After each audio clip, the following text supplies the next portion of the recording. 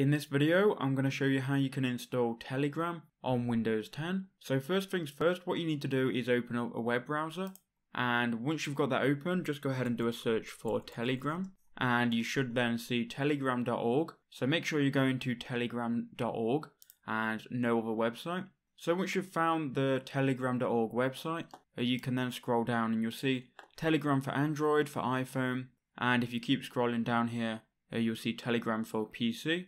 So go ahead and click on that and it will redirect you to this page. And what you can do now, you can go ahead and click Get Telegram for Windows 64. So now we've got that installation file downloaded into our computer. Once it's downloaded, we can then go ahead and run it. Okay, so I'm going to open this installation wizard. And now we can choose the language we want to install it in. And you can also choose the location.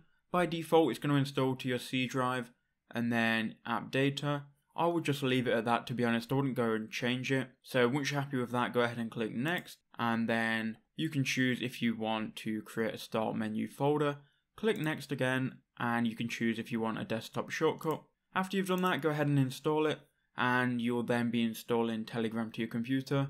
Should take around 30 seconds here.